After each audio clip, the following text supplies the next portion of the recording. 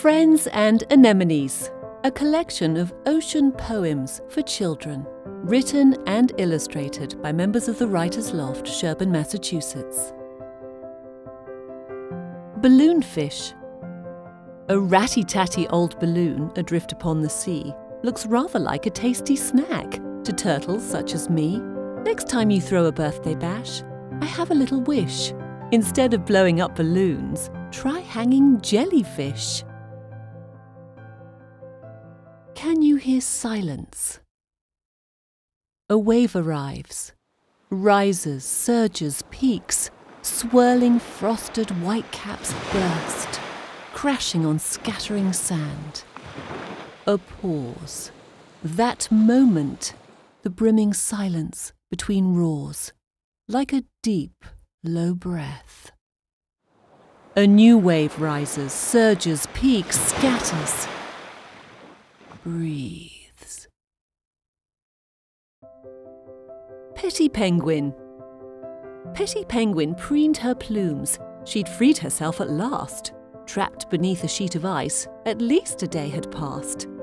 None of Petty Penguin's pals had come to aid their friend, so Petty Penguin made a plan to get some sweet revenge. Later on, the penguin friends drank tea at 2:30, but Petty Penguin swapped the milk with guano. Penguin poo! Shark and Remora. One is large, one is small. One hunts for food, one not at all. One provides safe transportation, one's a constant cleaning station. One on top, one down below, helping each other as they go. Stuck together on their trip, an oddly perfect partnership. Unmoored. One small boat, yet what happens once off the shoals, amidst the swells and rolls, makes all the difference to adventurous souls. Stormy. Under a clear sky, cerulean seas stand still, hiding storms below. The lowest peak. Under the ocean, lava flows, ceaseless motion, depths reaching new heights. Giant squid. Eyes the size of dinner plates. Ferocious giant squid awaits, seizes prey with a savage, suctioned grip, then shreds snared flesh, strip by strip. Stingray. Swoop, billow, gliding underwater waltz. Fin tips surge and swell, rippling delicately draped skirts. Black and white hems unfurl in ebb and flow of an elegant dance. Watch out! Don't be lulled by dappled shadow, by undulating sweep, by oscillating hover. Hidden beneath the frippery lies a barbed, venomous harpoon. Sapphire of the deep.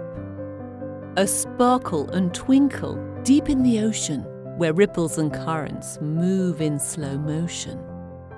What lurks below in that murky space, where fabled shipwrecks settle in place? A creature, a mermaid, a seahorse, a shell? Something submerged is casting a spell. Where could it be? Divers bubble in panic. We know for a fact this wrecks the Titanic. Not far from this spot, an oyster shuts tight, protecting its treasure with all of its might. It swaddles with velvety, silken devotion, a dazzling sapphire once lost to the ocean. Friend or enemy? If a minnow should swim by, I'll strike and sting. I won't be shy. But if a clownfish picks me clean, I'll let it hide and not be mean. Invertebrate, I am bone-free. Fleshy flower of the sea. Now it's time to end our game. Have you figured out my name?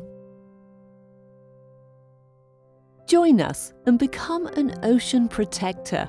From ocean-friendly party ideas to actions you can take to protect our oceans, our bonus pages are filled with helpful information.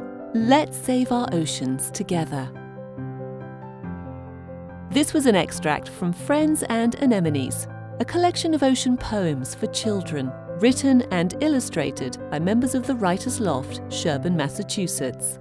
Available at your local bookseller or at thewritersloft.org. Just select our shop page.